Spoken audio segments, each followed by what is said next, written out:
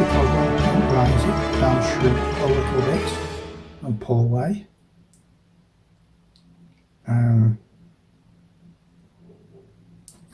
But it's nothing that can't be corrected, adjusted rather. I keep saying it's not corrections, it's adjustments.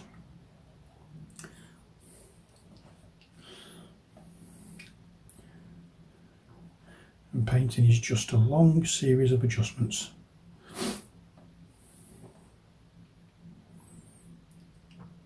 So we have to go along with what the paint says to do.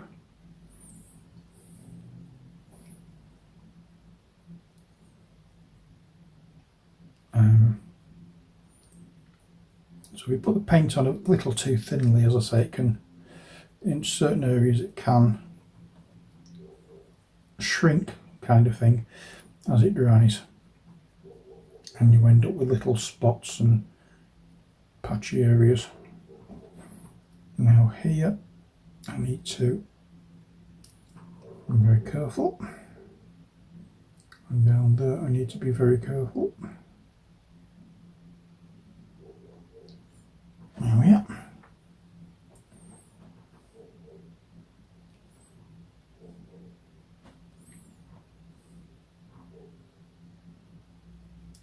I have to be careful here as well, because I had noticed with the red that I'd missed some of the brown. I didn't want to go into the brown with the red, so I left it white. There we are. That will do nicely, thank you very much. Again, I'm not too bothered about the raised areas. I'm more bothered about getting paint into the recessed areas. That is the part where we really want this paint.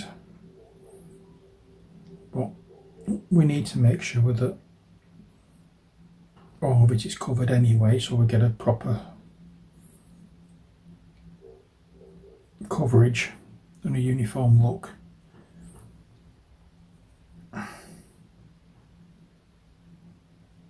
When we put the highlight colours on,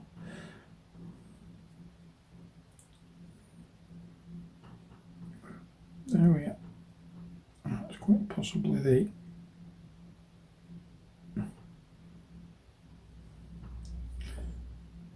I'll do a little bit more down here, I think, and that is spot on, and that will do nicely, thank you very much. There we are. I don't think there's anywhere else I've missed now. There's a little white spot there, it just needs to be filled in. There we are. So that's what we have so far. Now the only thing really I can do at the moment is highlight the red trunks. Oops. So let's do that, shall we? We'll go into the Evil Sun Scarlet properly this time.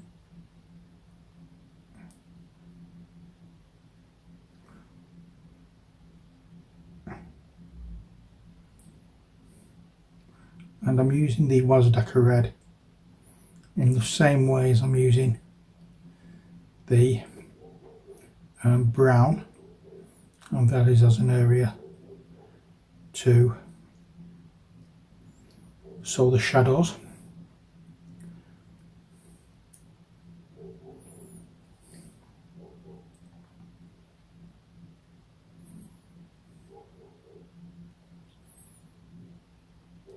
I think it might have been a better idea to give this a wash, but oh well, let's see how we go with it. It might look a little different. This is the actual colour of the trunks.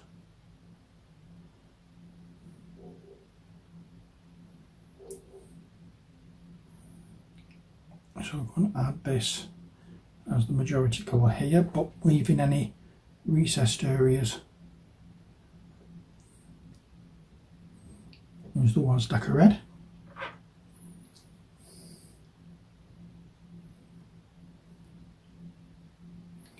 Now, yeah, I'm also not going into really shadowed areas, so I'm not going any further south than here. Now, I'm not going really down underneath, except to distinguish that part. In fact, I'm going to have to. Alright, that will do. Now we can highlight that even further as time goes on. So we're going to start off with the base colour for the flesh tone, which will be the rhinox hide.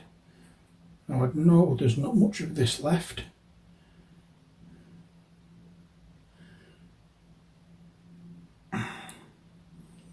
But I might need quite a bit of this, so there we are. That's that done.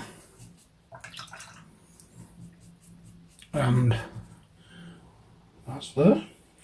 Next off, we also need some paler brown, and that paler brown will be scrag brown. So we'll put some of this out as well.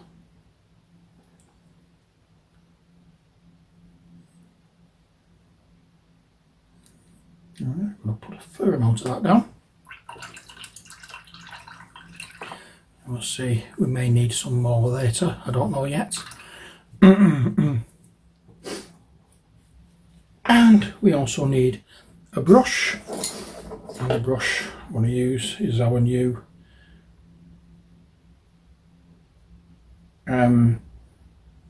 artistic number 2 round. So I'll give that a bit of a wet dampening. Dry it off a little bit, and we'll take some of the rhinox hide, and into that we'll add the scrag brown.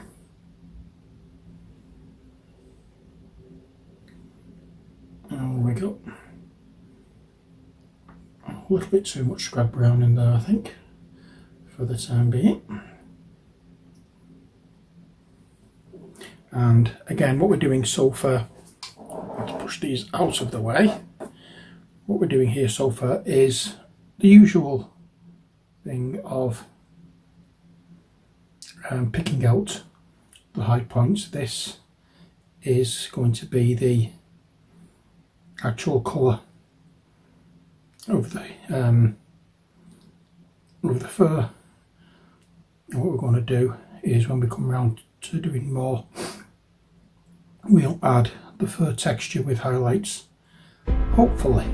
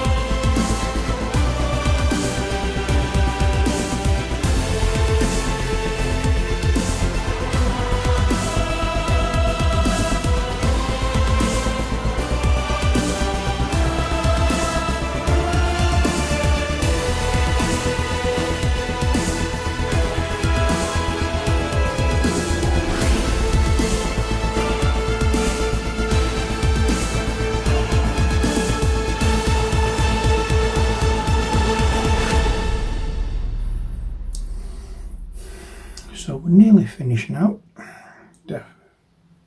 The back is done almost, and what I'm going to be doing now is just a few strands on his mane here.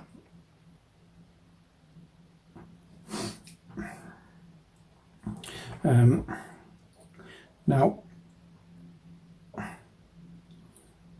this is quite a detailed mane,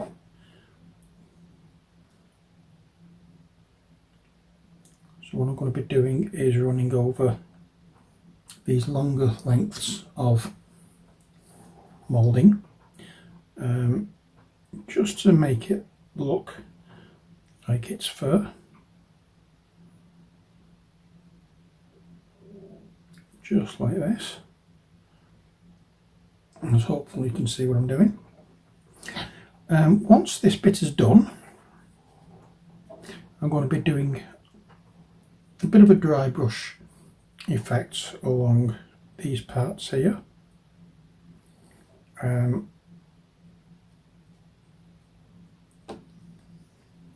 also along these parts here, just to pick out the individual pieces of fur.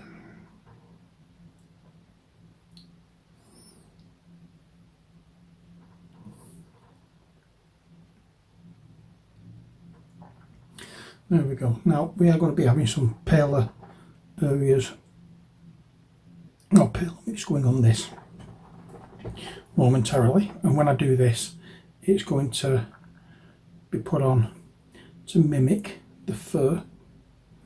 But before we paint the fur, we're going to go back to the trunks and the padding, the elbow and knee pads. So for that we're going to use a little bit of gorgon hide.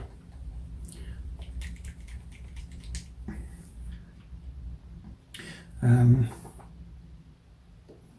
put that down under like so, and then we'll just get a little bit one brush, we'll just get a little bit of this on our brush, and again we're going to be going along and adding this to any raised areas.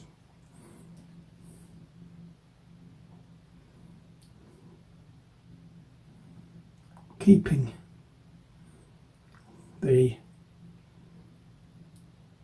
recesses obviously, keeping them quite dark with the wash colour, because that's what it's there for.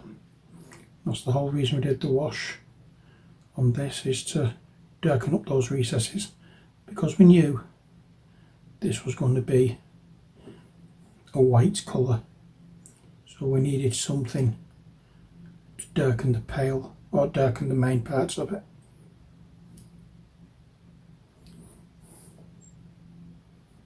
There we go.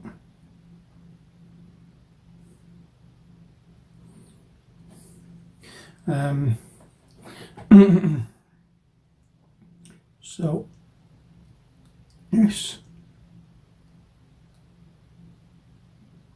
again is one of those steps that you don't want to be rushing, even though it does seem a very easy job, because the last thing you want to do now is to get some of this white onto the brown that we've just added, or even worse, get it on into the recesses on the actual skin of the mini. So we just need to take our time and try and make sure that this goes on anywhere that is raised.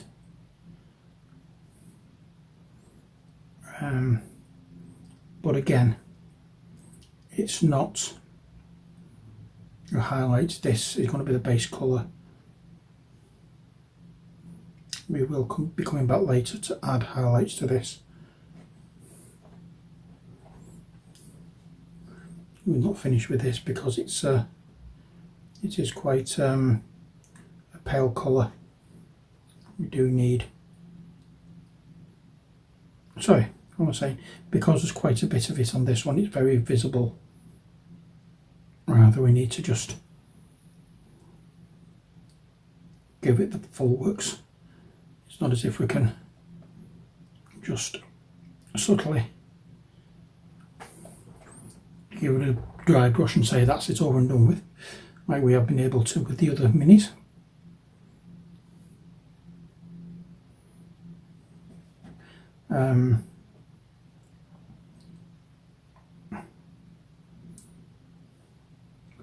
As I said, we're going to do this all over these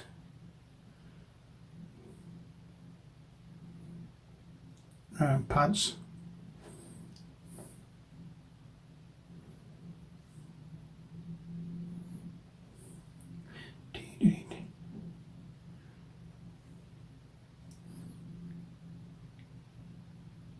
And at first sight, especially with the ones on the knees, I think I mentioned it earlier on that I wasn't sure whether it was actually knee pads or whether it was just an error in moulding, but the fact that it's got the same sort of like thing on both knees, I'm going with the fact that it's knee pads and elbow pads.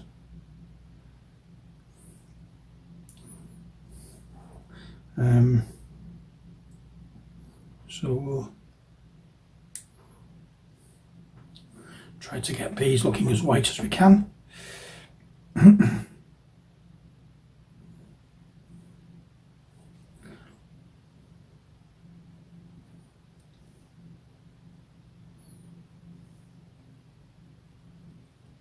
There we go.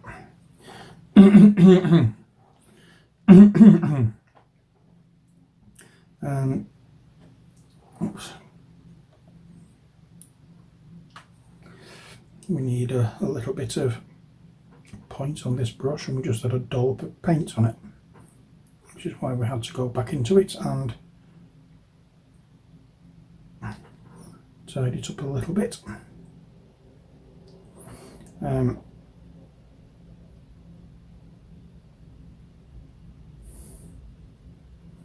Now, there's not much room here for painting, so don't worry if you do actually, if you don't get the paint exactly on the all over the blue and you leave a little bit, don't worry about it, because as I said, there's not much in the line of area to paint, so near enough is good enough in this circumstance. Right, so that's that brush used, and we'll dry it off before putting the next colour out, which will be the highlight colour for the red, and that is Evil Sun Scarlet.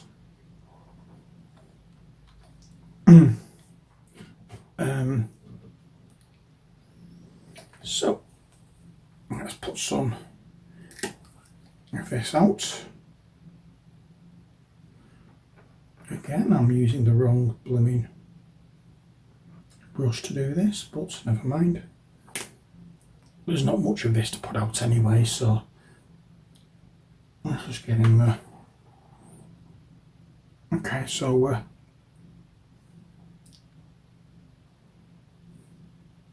going over any raised areas, once again leaving any dipped areas.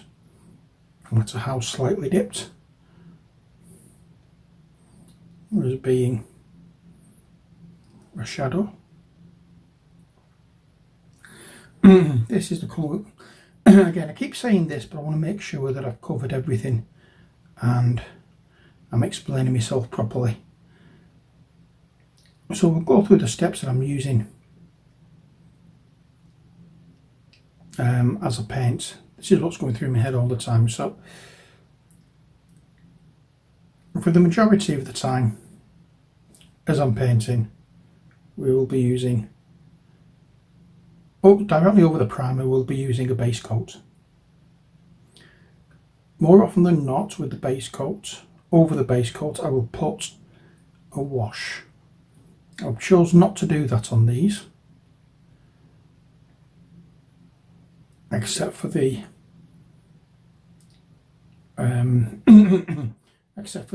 pads. The idea being, I just want to see how it works. See how it looks if I don't use a wash. See if it's a more subtle colour. But the majority of the time, as I say, it'll be like a mid-tone colour that I will put on and then put a wash over it to darken it down, which goes into the recesses and gives us the shadow colours, or shadow tone. When the wash is dried, we will go over all the raised areas again with the base colour to bring it back to that colour, because that's the colour we want it to be. And then after that, we will either use a paler shade, so in this case we're using a paler shade of red to go over the Wazdaka red, or we will mix in a paler colour in order to give highlights. And the highlights we will do just on the raised area, so we won't use it on any other area. So that's the steps, and we'll keep adding highlighted areas until we feel happy with how it's come out. Now, happy with how it comes out is very, very subjective. With what I'm happy with, you might want to go further. You can highlight and highlight and highlight. I usually stop after about 2 or 3 highlight stages. I just like to get them ready for a tabletop, not for display. But you can go well beyond that. You can do 7, 8, 9. You can highlight right up to white if you wish. I prefer just doing it like this because I'm just using it for tabletop games. I'm not using it for anything other than that. Before we carry on, I'm going to go back into the Gorgon hide. I'm going to run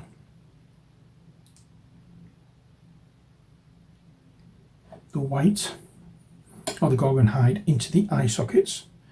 I will have to come back to that and add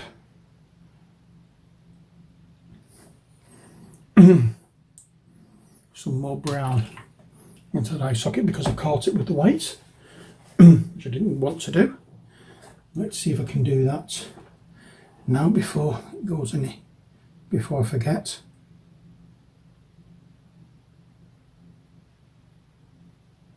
There we are. So clear up the eye sockets because we're coming in with a different colour.